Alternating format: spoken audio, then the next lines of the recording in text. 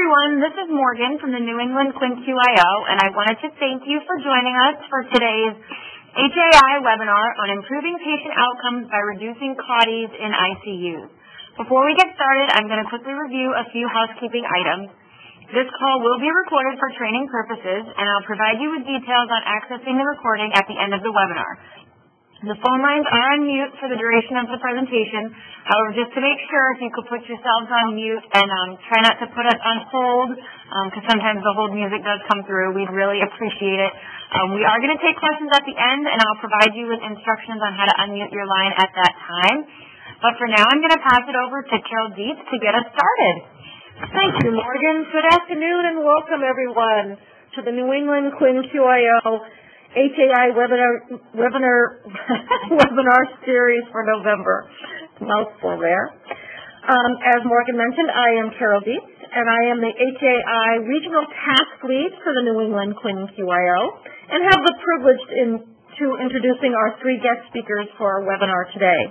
But before I do, I want to inform those of you on the webinar who are new to your role or possibly new to your hospital about the New England QIN-QIO and who are the contacts for your state related to the New England QIN-QIO.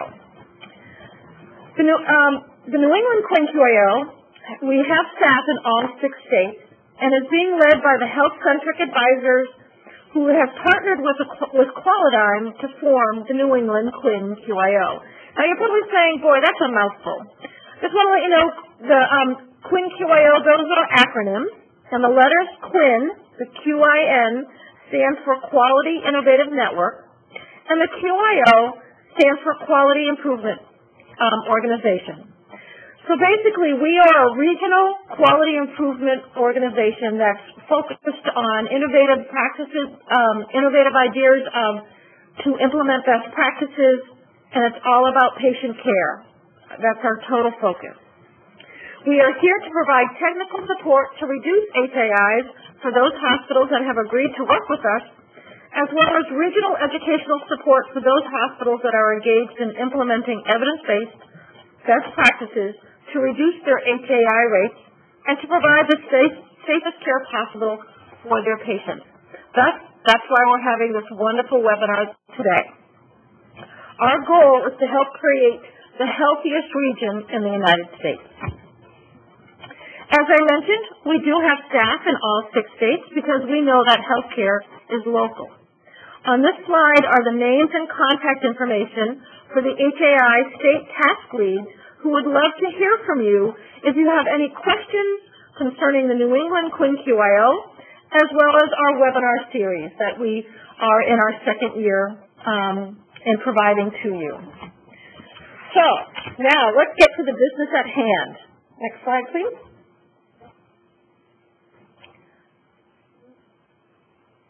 Reducing catheter-associated urinary tract infections, otherwise known as CAUTIs, has been a very difficult task for so many hospitals throughout New England as well as the nation. Norwalk Hospital, an acute care hospital here in Connecticut, has been working on this project for over 2 years and has some amazing results which they will be sharing with you today. As I mentioned, I have the privilege of introducing our 3 speakers. Our first, Joe Ritchie, is the Manager of Nursing Education, Research, and Quality, as well as the American Nurse Credentialing Center Pathway Program Coordinator at Norwalk Hospital. She serves as the hospital's team leader of the Interprofessional CAUTI Prevention Work Group, and with her clinical background in critical care, Joe has built a career focused on nursing clinical competency and the value of evidence-based practice as an impetus to quality-focused, patient-centered care. Along with the CAUTI prevention, Joe has lectured on the Rapid Response Team at the American Association of Critical Care Nurses National Teaching Institute and presented her work on glycemic control at the American Nurses Association National Quality Conference. As a certified clinical nurse leader, Joe has contributed to the publication of the first Clinical Nurse Leader Review Manual. Joe holds a bachelor's degree in nursing from the University of Saskatchewan, Canada, and a master's degree in nursing from Fairfield University here in Connecticut. In May of 2016, she will graduate with a doctorate of nursing practice from Fairfield U. The second speaker is Erin Fitzgerald. She is currently the manager of infectious control and prevention at Norwalk, where she's been working for 33 years. That is outstanding. She serves on the interprofessional CAUTI prevention work group and tracks and trends all the infection control data. Her background in nursing education and medical surgical nursing has paved the way to her dedication to infection prevention at the hospital. Erin has a BSN from Clemson University in South Carolina and her MBA from Sacred Heart University, also in Fairfield, Connecticut. And finally, our third speaker is Lesvia Jackson, who is the Director of Patient Safety and Regulatory Compliance at Norwalk. She serves as one of the quality improvement leaders for the CAUTI prevention work group. Lesvia has a background in critical care and trauma and has an extensive experience in process improvement and strategic planning. She holds a bachelor's degree in nursing from Temple University in Pennsylvania and a master's degree in nursing from Fairfield U, as I mentioned, in Connecticut. Without further ado, I will turn the microphone over to the Norwalk Hospital interprofessional CAUTI leaders, Joe, Erin, and Lesvia. The floor is now yours. All right. Thank you, Carol. Thank you. That was a very healthy introduction. Welcome, everyone. Thanks for being with us for the next hour or so. We're pretty excited not only to share our experience in improving CAUTIs, but also to hear from you as well at the end of this program as to some of the things that you have tried in your improvement efforts, because I know this is something that everyone is working on to ensure that we are improving or preventing. As you can see on our first slide there, our objectives are to highlight the dynamic changes in today's U.S. healthcare environment as it relates to catheter-associated urinary tract infections, preventing of those infections, of course. We'll focus on the tenets of infection prevention in the intensive care unit using a collaborative interprofessional team approach. Of course, we have discussed predominantly the ICUs. I'm sure, like most of you, we are all moving forward to ensure that this improvement is spread across all of our organizations. Right before I get into just telling you a little bit about our hospital, I think I wanted to bring us back to the background of why we are really, all of us are here to discuss our improvements in terms of preventing catheter-associated urinary tract infections. We know that HAIs, as Carol initially mentioned, do affect both not only the quality of our patients, but the economic structure that we all work in healthcare. And for some of us, the economics are the impetus, but for all of us, I understand that treating the patient and making sure that we have good patient outcomes is really the priority here. We know that the CDC has made this a top focus as well, and they have informed us that 1 out of 25 patients develop HRI in the hospital. Of those, about 80% are related to UTIs, related to catheter infections. So as hospitals, we're exposing patients to these events, and we have to as well as look at the cost reductions or prevention related to costs that we may encounter. So I say that to say that it's so important for us to know the background of any initiative that we start. Many of us, I know, are in healthcare or we're in quality groups. And when we have an initiative, we kind of go very quickly forward to make sure that we get the right people on board, and we're telling everyone that this is important and we need to prevent it. But knowing that having the good background and doing your research is an added layer to help you develop our teams. And I gave you that little bit of background because that was so important in how we started our program. So on that slide, you'll see that we are a 328-bed hospital. Our average daily census is about 200. We are not-for-profit, we are acute care, and we are community-based. We are a teaching hospital as well. We serve about 272,000 customers in the Southwest Connecticut, and we're about an hour and 20 minutes outside of New York. That's another thing that we looked at, not only within the hospital, but you have to look at your community and the makeup of your population whenever you're looking at any process improvement. Our ICU specifically is about 16 beds. We are mixed medical, surgical, and cardiac unit. Our average daily census for our ICU is about 12 patients.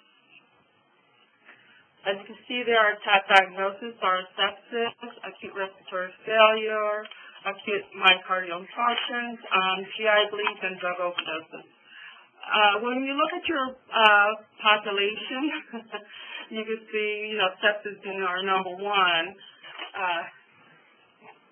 Before the focus was on catheter prevention, I'm sure most of those patients probably did have a catheter, and we could all, probably remember that. So, in our nursing leadership team, as we've said, we're a teaching hospital, not only for residency programs, but in our nursing, the makeup of our nursing, the number one drivers of many of these initiatives, we have a strong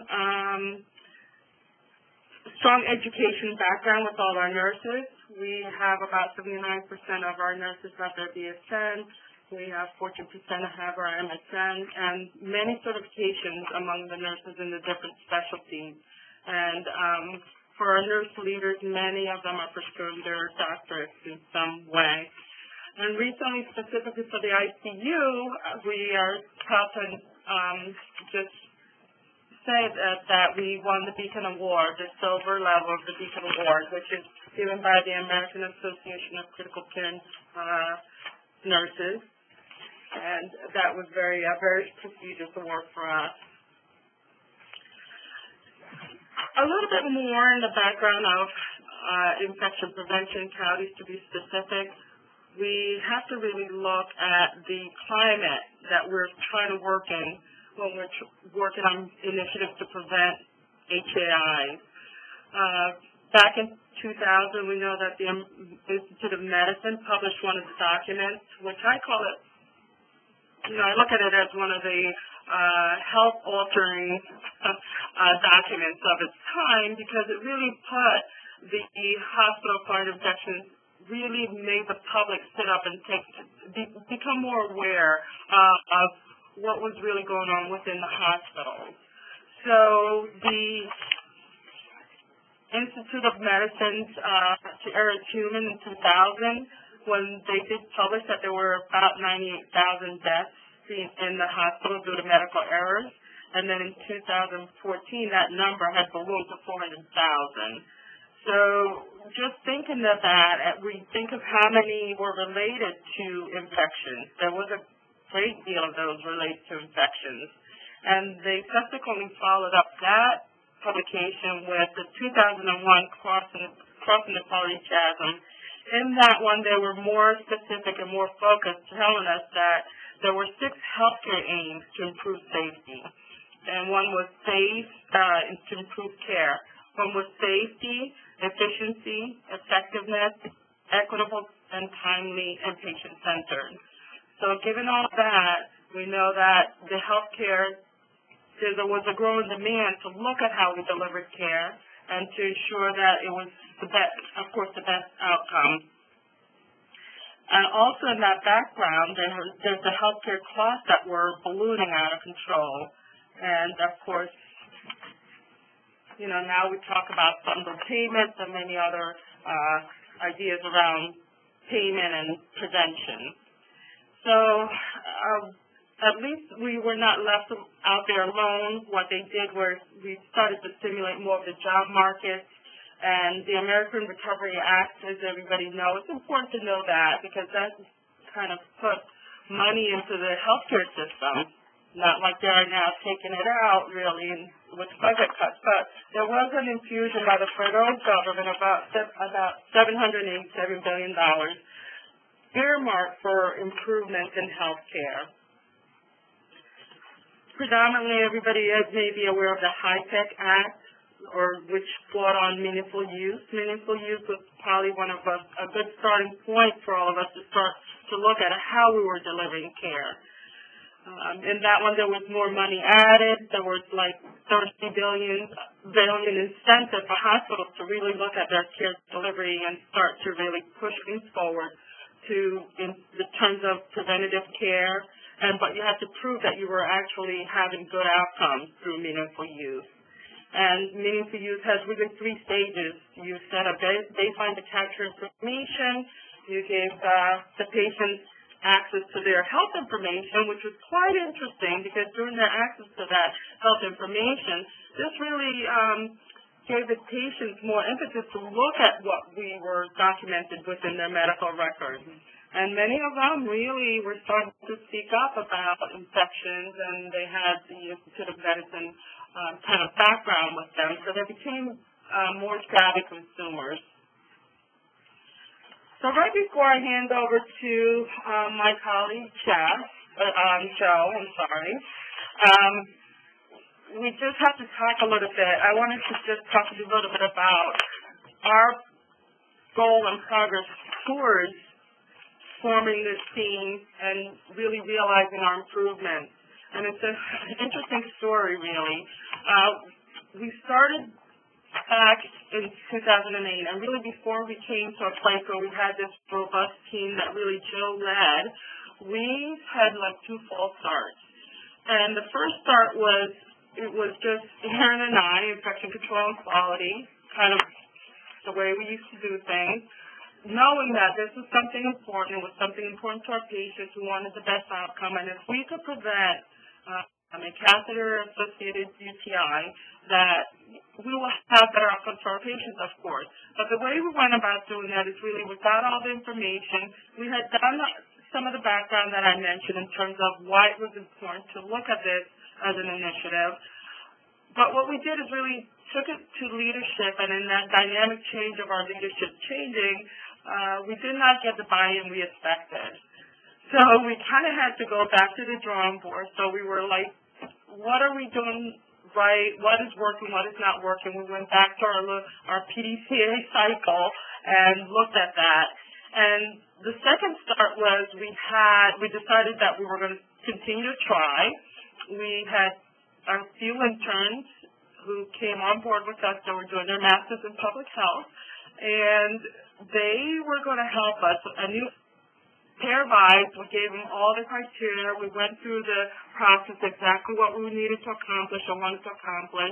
We went back to leadership and said, okay, we thought this time it was really going to happen. We have a process, we know how to prevent, we're talking to people in the ICU, we're getting our device days, and for some reason that didn't go anywhere either.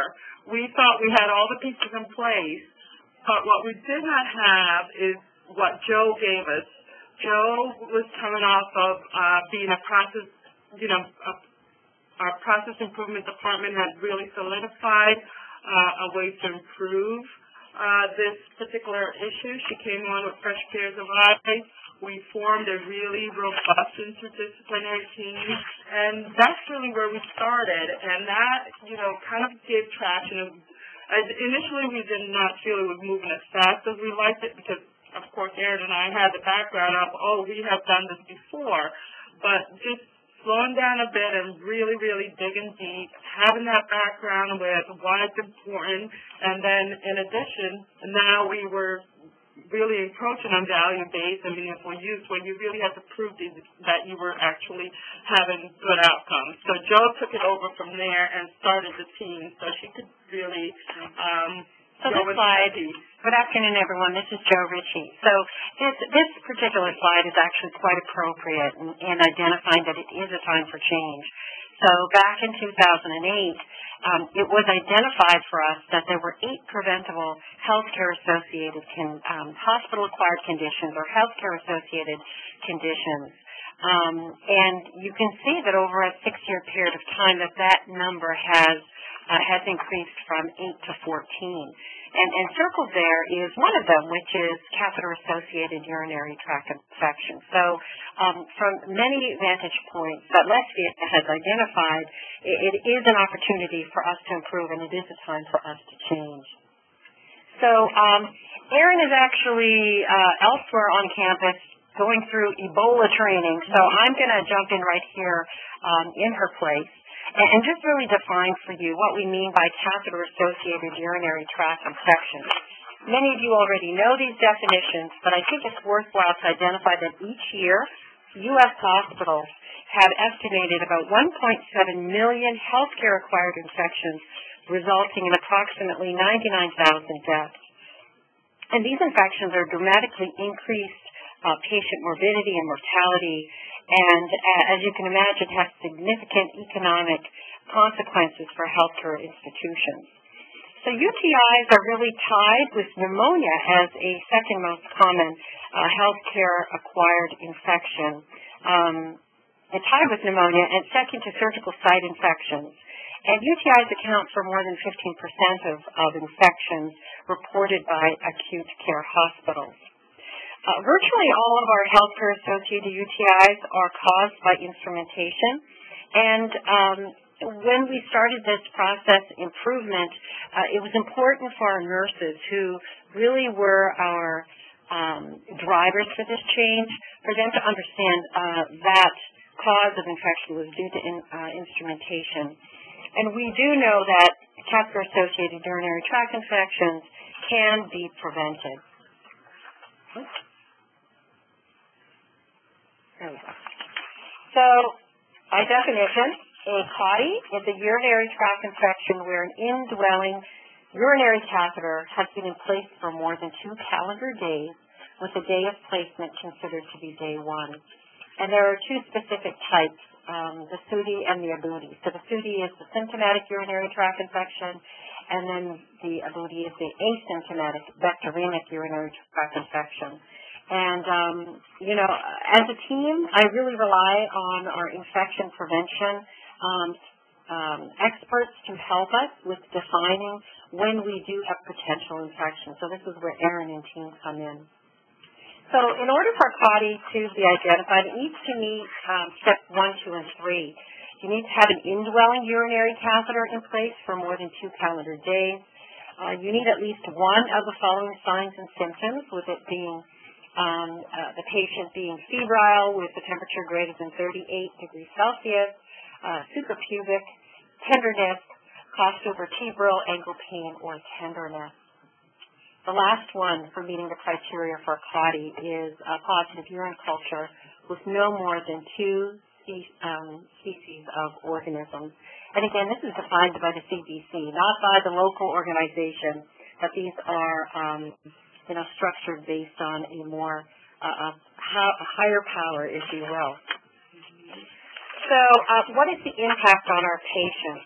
The current perspectives of hospital or healthcare-associated infection prevention, we know that there's heightened awareness by our consumers on the impact of an HAI, and that they're driving costs in healthcare because of these infections.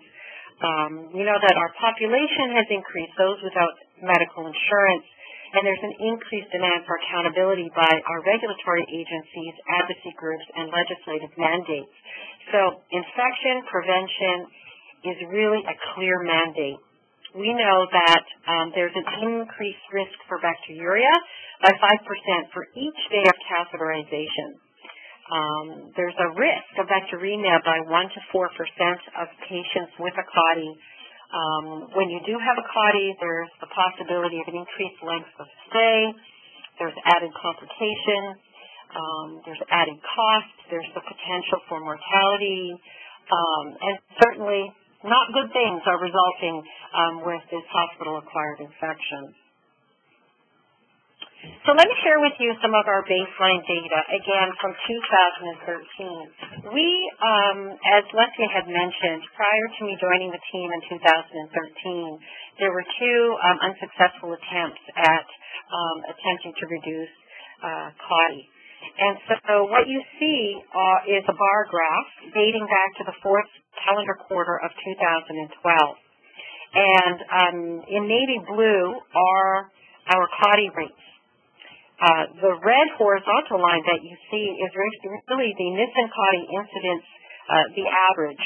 And you can see that we are above the external benchmark. So where the star it has identified is when we started our journey. And these are quarterly metrics, taking a look at our catheter-associated urinary tract infections. So from a quality perspective, from a PI perspective, from a nursing or clinical perspective, definitely an opportunity for change. So that's our first set of baseline data. The second set of baseline data is utilization. And to my point earlier about instrumentation, if you don't use the indwelling urinary catheter, you won't get a CAUTI.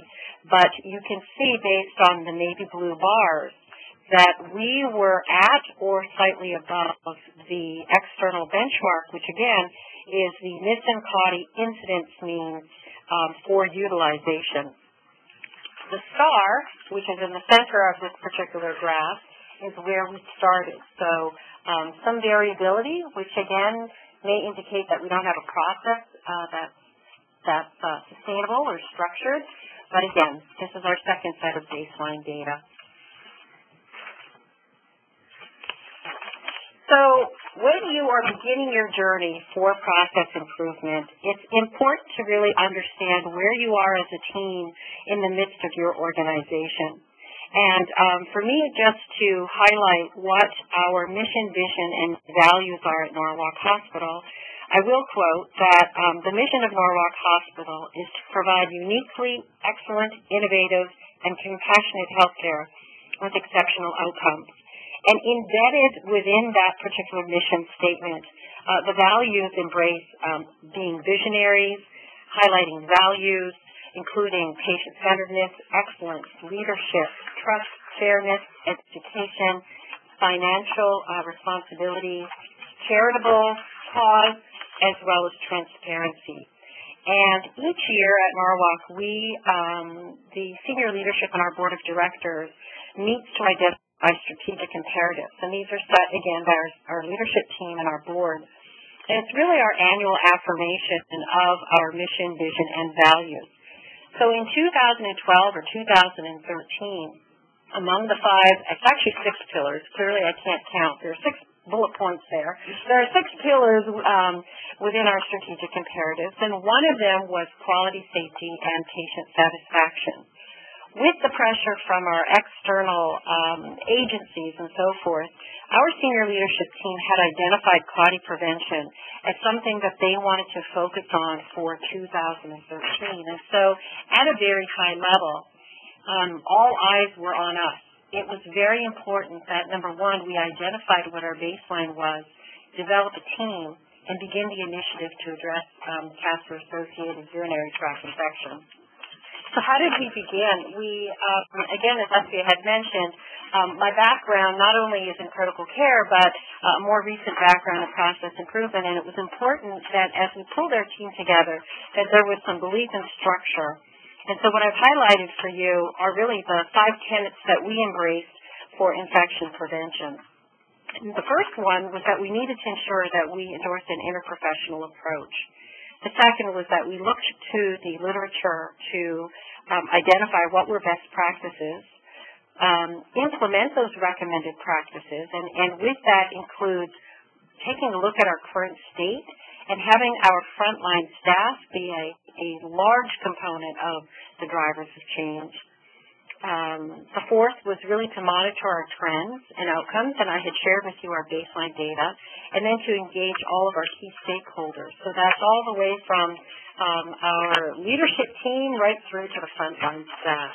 So I'm going to take you through the tenets that we had implemented here, and hopefully share with you our stories. So first off, here's our interprofessional team. Our team consists of not only clinicians at the front line, but we have a hospitalist who is also board certified in infectious disease. My background in infection control. We have managers, staff nurses, and Carol joined us from CAUTIs. So she was able to give us not only some guidance locally, but also regionally, and that was instrumental in us in making that initial step. So as I had mentioned, we started on June 12th, 2013, and we started off with a 4-hour session of this interprofessional team, and we started off with education. We educated the group on what catheter-associated urinary tract infections were and why it was so important for us to be meeting on a regular basis to begin this work. So we gave background information to the team, shared with them our data, identified why data was important, and then highlighted what the best practices were. Then the team went to work within the first hour. We used a plus delta table to identify things that were important and things that we felt were urgently needed to be addressed. And so at first, everything fell into that top quartile. Everything was urgent and everything was important, but we realized that the work was so overwhelming. We had to prioritize what we were going to address first, and so we had identified what our next steps would be. So we turned to the literature, and these are just a few highlights as what we found as excellent resources. Again, the CDC, there were some profound documents that really helped to guide us. Looking at the healthcare-associated infections as reported by NISN, we used research and information from HICPAC, which, just so everybody is aware, it's a federal advisory committee that's assembled to advise and guide the CDC. And so, again, the information from HICPAC was profound and very influential for us. And as I had mentioned, also working with Carol from CAUTIs was also extremely beneficial. So what did we identify when we did look at the literature? These were some of the key elements that our team felt was important to address very early on. The first off was when to insert the indwelling urinary catheter. And we identified that the insertion was only when appropriate. We did not have bladder scans, and so I'll talk about that later on in my presentation. We did not have bladder scans, but knew that those were important. We knew that aseptic technique was important, but yet we were not fully embracing all of those steps related to aseptic technique. We were not doing a daily assessment, although we knew it was important to capture how many patients in-house had a Foley catheter. Training our staff on insertion and maintenance. Just a survey of the staff, we realized that many of our staff members did not have formal training when they were hired to Norwalk Hospital. That the last time that they had received any training on a Foley catheter, on insertion, was during nursing school, and we had a lot of tenured nurses, so it was many, many years. Hand hygiene was, we're always looking to improve our hand hygiene. Closed systems and unobstructed flow. We had one particular product that, number one, did not fully embrace aseptic technique, and number two, we had different generations and types of products on all the different units that when a patient was being admitted to the ICU, for example, from the emergency department, the first thing that our nurses would do would be to break the seal and change the drainage bag to an hourly urometer. So we knew right then and there that we were, deviating from what best practice would be, which is to maintain a closed system. Early removal and having the proper clinical decision support, we did not have, but knew that was evidence-based practice. And documentation of discontinuation in the nurse-driven protocol, we did not have, but knew that it was important as well. So after reviewing the literature and identifying things that we wanted to work on, we started to implement some of our practice changes. In the next two slides, I'll take you through the different things that we had done. And again, keep in mind that this wasn't something that we had done, you know, in the first month of our team. This is really, the list that I'm providing for you is almost like a year and a half or almost 2 years, no, a year and a half worth of work. But again, the dedicated team, predominantly made up of staff nurses, was key. So let me start off with proactive rounding. Again, we're talking about the ICU, and what you see in quotations is CAUTI. You need to have a leader on your unit or in your area of care who's going to be driving the change. This person for us was Audra, and Audra, she was our assistant patient care manager, and she really helped to develop our interdisciplinary goal sheet for the ICU. And each morning when she did her rounds, if a patient had an indwelling urinary catheter, she would ask why. And so the staff nurses had called her CAUTI. You know, the second you saw her, they knew, they would say, the Foley's coming out, the Foley's coming out, or, you know, the patient had a urological procedure and therefore the Foley needs to be in. So staff engagement at the very beginning was low, but as time went on, it increased, and it took, they embraced the changes and knew that it was their responsibility to prevent CAUTIs. If we did get a CAUTI, and believe me, we did within the first year, we did a root cause analysis for every single CAUTI, and we looked at, you know, why the Foley, why the CAUTI, what could we have done to improve, and it was not considered punitive. It was seen as more process improvement. Dashboards are key. You know, it was very important for us to be transparent with the data that we had and compare ourselves to external benchmarks. I think that's historically what we were doing. We were comparing ourselves against ourselves, and so we could see the ups and downs of the work that we were doing. But comparing ourselves to Nissen, for example, and setting a goal is absolutely key. So transparency is important.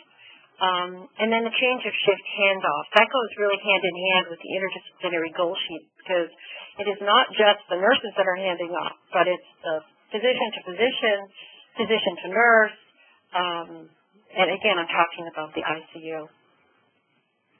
We had invested in a different brand of indwelling urinary catheters, and in that particular catheter, there was a label that we decided as a team to use as a visual cue, and this label has the date and time, the department where the catheter was inserted, and allows an opportunity for the staff member inserting the Foley to put their initials.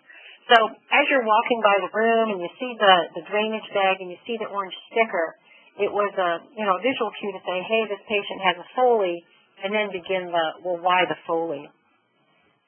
We had identified that education was an opportunity for improvement, particularly because many of our nurses did not have formal training upon hire to our hospital.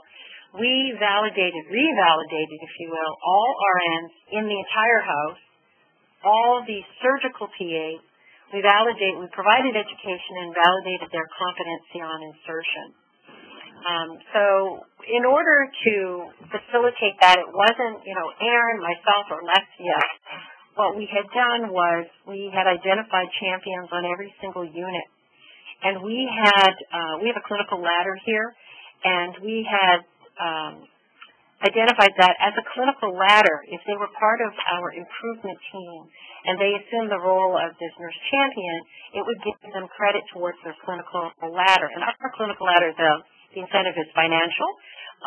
So at the end of each fiscal year, they get if they meet the certain requirements, they do get a check they get a check, period. Our technicians, we provided education during their annual review about maintenance, and we still, at this point in time, struggle with this. Starting today, as a matter of fact, we have some new skincare products, which one of them is really focused on peri-care. So, again, with that particular element of education, we continue to build. We provided education for our transport team so that they understood the bag was supposed to be below the bladder, and also for physical therapy. So there was education provided for many disciplines, and perhaps one bullet point that I didn't add was our physician team. We did provide physician education, and it was more peer-to-peer education from our physician champion of our team. So here's the second slide on what practices we've implemented, and there's a dollar sign right behind the equipment because these were things that we actually purchased, and we had approval from our senior leadership to move forward with this. So all of our units have a bladder scanner. I think at the time that we started this, we only had one, right, in-house, and so the one scanner was going all over the place and not consistently used. So now it's on every single unit. That was a huge investment, but it was something that now is hardwired into our practice. We looked at external urinary devices with stabilization, and there's a picture of one that's there. These stabilization devices now are in our indwelling urinary kits, but we had to make sure that those were in place. The other piece of the external urinary devices we had looked at, I draw a blank here, condom catheters, right? External catheters. We had staff input on what these external catheters or external urinary devices, because they weren't securing properly. So we had to take a look at those. The staff had a really great input into the indwelling urinary kits, and as I had mentioned, the kits that we have now are closed system. They all have hourly urimeters because we found that, again, when we started, there were some kits with bags and some with hourly urimeters. Now all of them have hourly urimeters and are really more conducive to hand hygiene and aseptic technique. As we were doing all of this work, the folks that were working on their skip measures were asking us about our intermittent catheters, and so we had realized that although we had improved our indwelling urinary kits, our intermittent catheter kits or straight cath kits were not optimal, so we actually changed those as well. We had to invest in mannequins because we were doing competency on all of our nurses. We did not have enough mannequins, so we invested in those. And as I had mentioned also, we are taking a look at our skincare products to really optimize peri-care for our techs and general nursing population.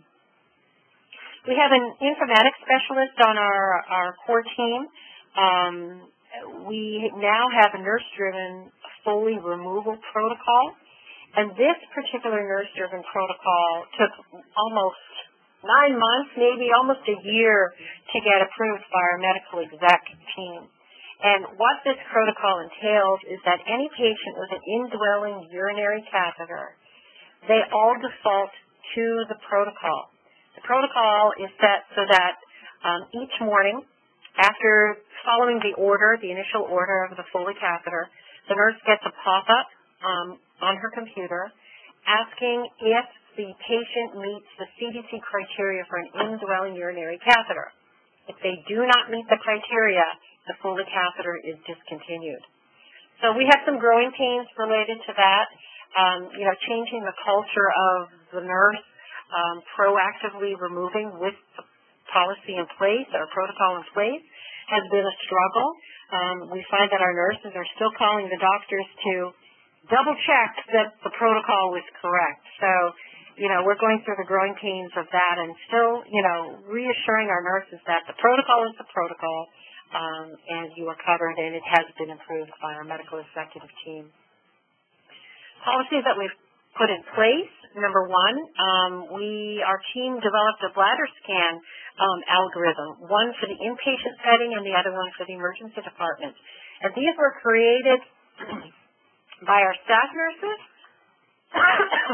excuse me, and approved by our medical executive team.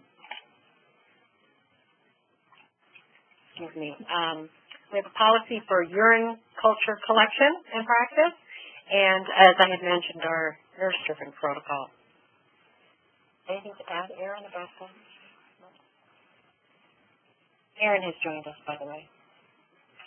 So monitoring.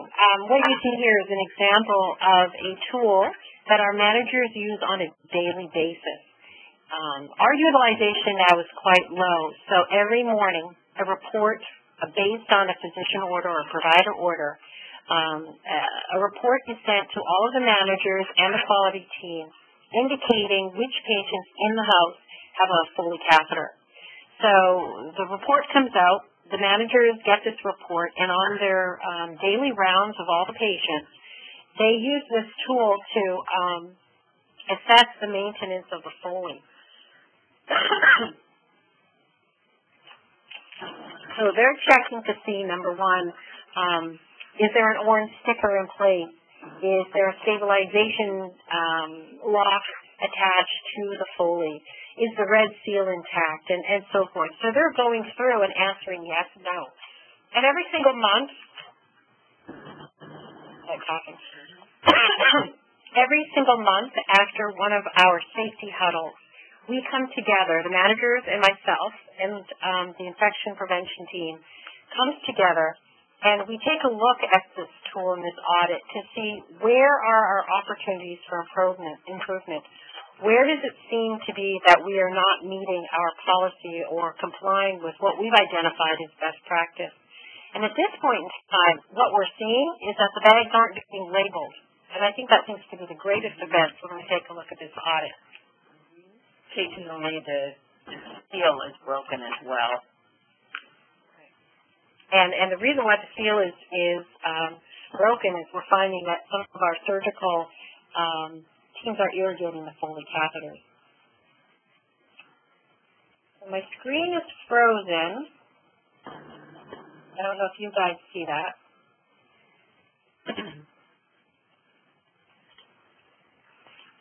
Hey, this is Morgan. I seem to be able to advance the slide, so if you would tell me when you want to go to the next slide, I will advance it for you.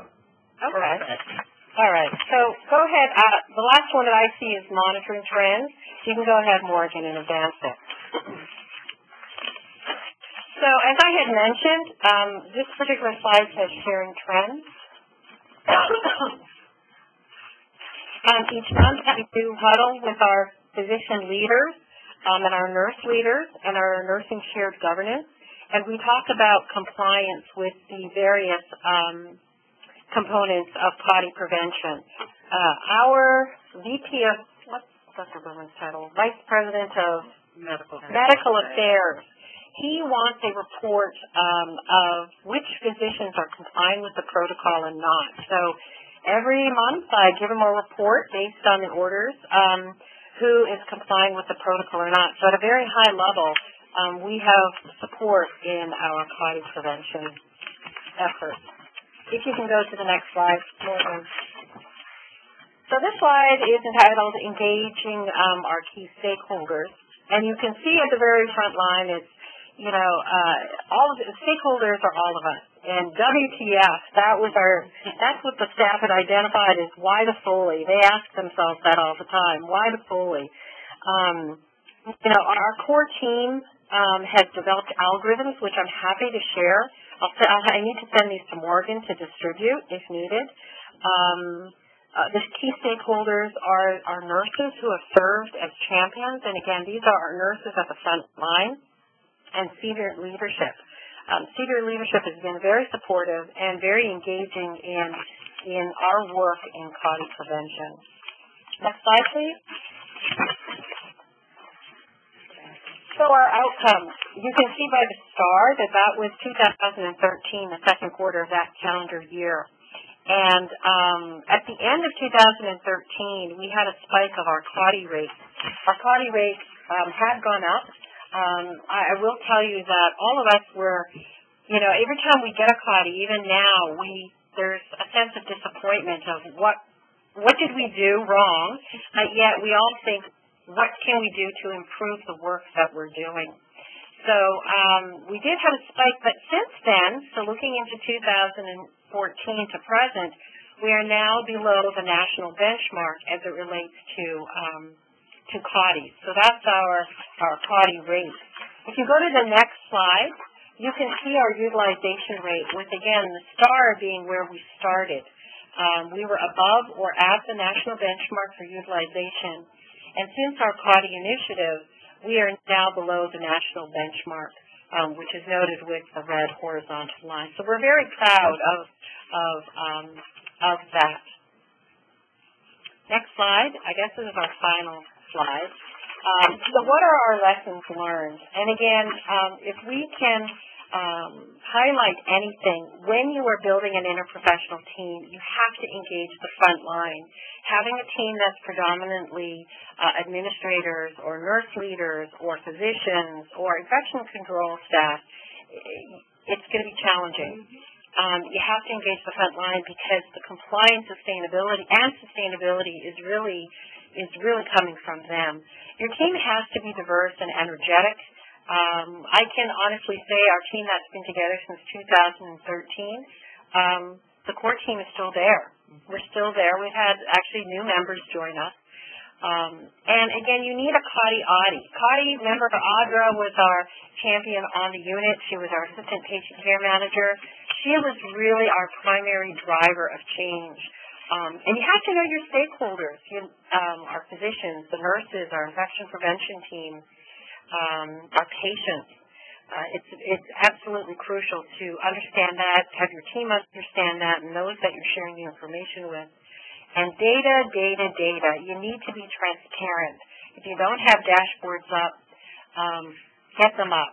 We have, with our Shared Governance Council, our Quality Council, every single month, the information is shared with our staff nurses. And there was a lot of education that went on at the very beginning, but it was crucial for them to understand what it meant for a hospital-acquired infection. And again, share your story. This is why we are here working with Carol to get our story out, and we're happy to help. There's no point in reinventing the wheel. There's a lot of resources out there, and folks are happy to share that information. So our last slide is a Q&A. We're happy to take questions, although our computer is frozen. I think we can still hear you on the Polycom that we have in the office. So I was actually reviewing the chat log, and a few questions did come in, mainly in regards to the presentation slide, which has been posted to the website. I've provided a link to that in the chat. And then there was also somebody did comment they would love to have copies of the algorithms. So I posted in chat that we would be able to provide those in the follow-up email. Let's see. Are there any more questions I'm missing? Okay, so we did have a question come in. Did you have any pushback from providers regarding nurse-driven protocol when they go ahead and use it? If so, how was this handled? Does that make sense? Mm-hmm. Okay. Sure. This is Erin. As we said, it took us at least a year to get the nurse-driven protocol through medical exec, through all the physicians to approve it. When we went to start using the nurse-driven protocol, the nurses were very apprehensive. We had to make sure that the physicians were all educated in the fact that the patient goes directly into the nurse-driven protocol, and that's the default. And we have had some roadblocks, as Joe said, in the fact that some of the physicians either didn't get the education or didn't understand the education. So we haven't really had a lot of pushback in the fact of fighting the nurse-driven protocol, because the ones that would like to fight it really didn't realize the patient was going directly in it.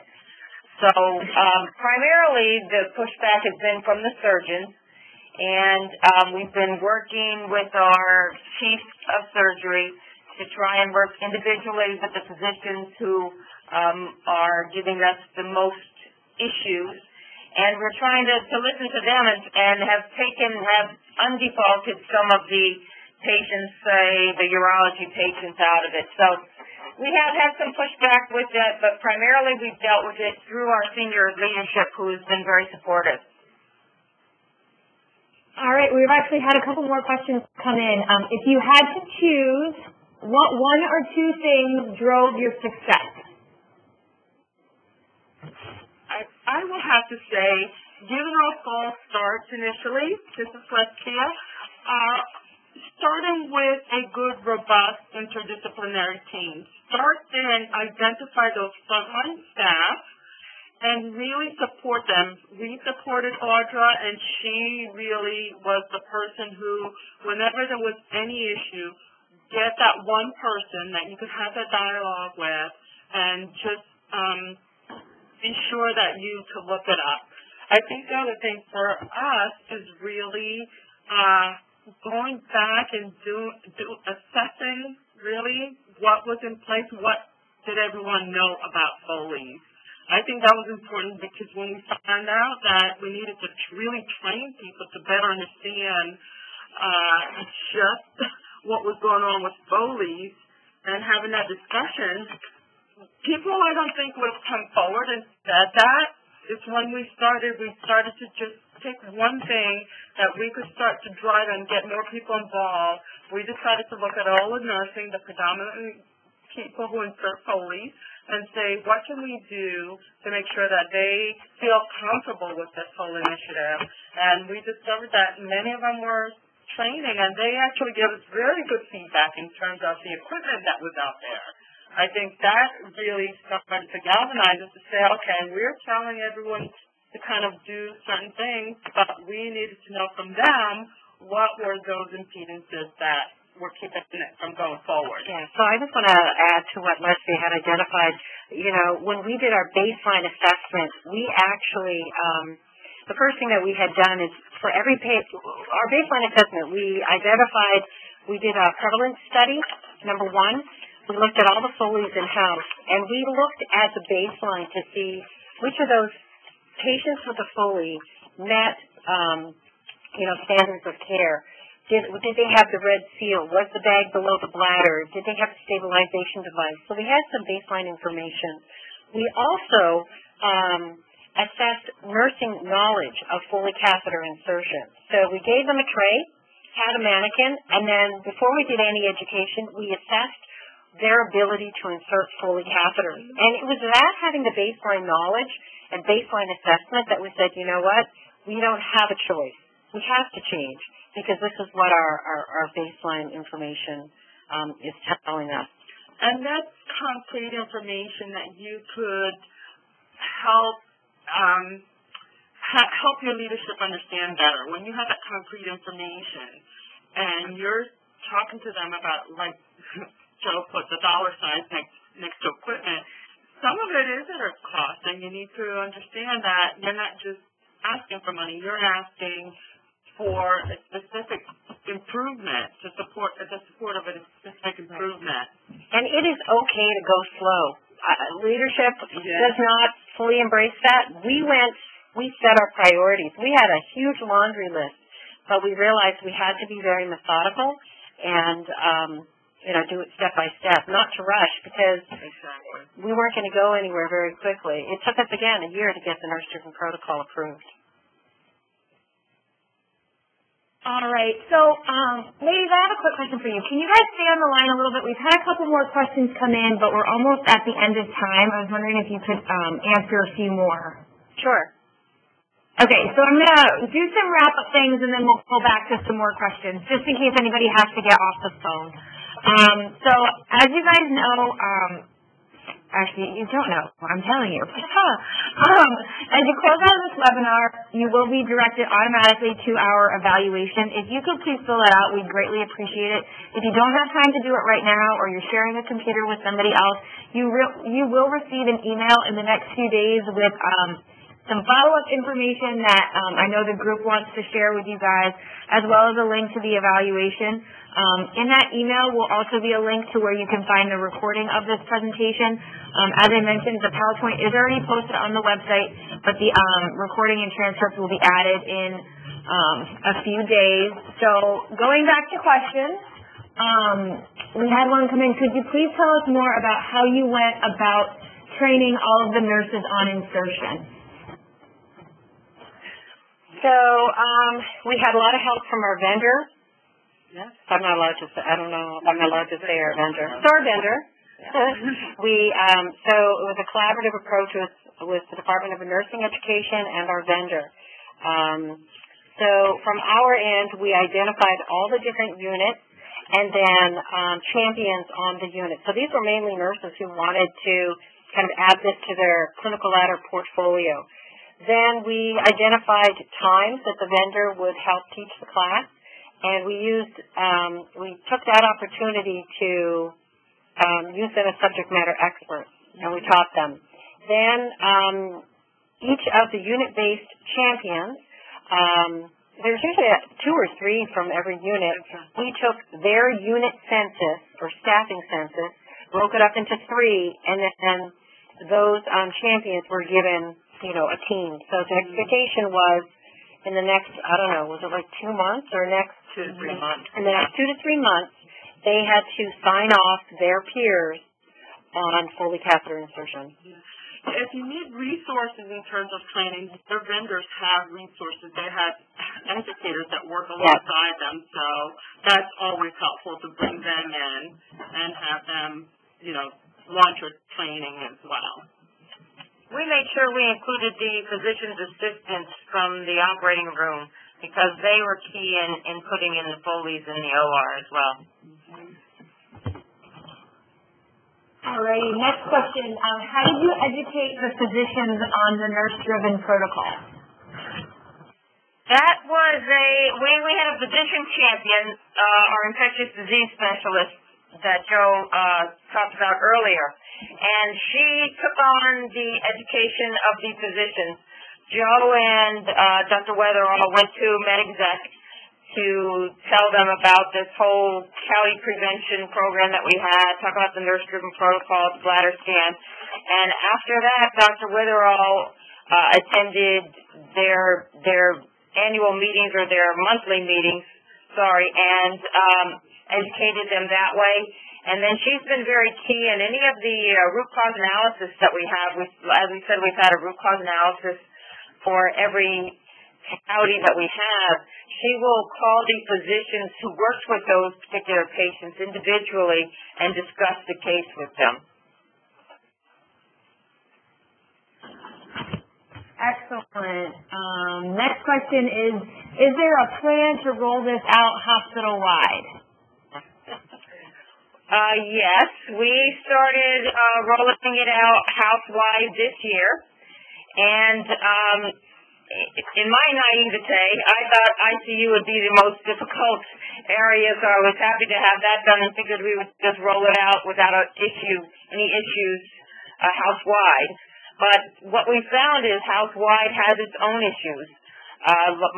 Much larger population, much more people to get to. We are finding, a different physician base, much wider. We're dealing with different issues as far as surgical versus medical patients. So it's been moving along, and we did roll it out for this year, but we are meeting some different roadblocks along the way. All righty, and then one more question in chat. Do you have facility-wide perimeters or just in the ICU? House-wide. That was one of the changes that we went to, so that they don't have to break the seal to put the urimeter on when they go to ICU. And even QDAs. The QDAs are also with urimeters. Excellent. Wow. Did not know that.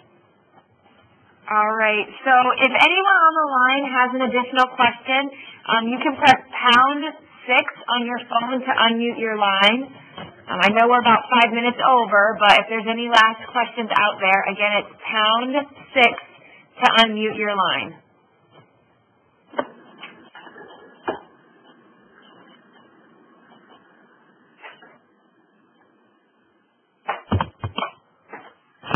Alrighty, well, it seems like we did get a lot of good questions in chat. Carol, is there anything you want to finish up with? This was an outstanding presentation. Thank you, ladies, so much. And again, I know the participants will be looking forward to receiving the algorithms and maybe that audit tool that you used that we can send along to them because, again, without baseline data, you don't know which direction to go. So thank you so much, and everyone have a great Thanksgiving, and hope to continue. Thank you. Thank you very much. All right. Bye-bye, everyone. Bye.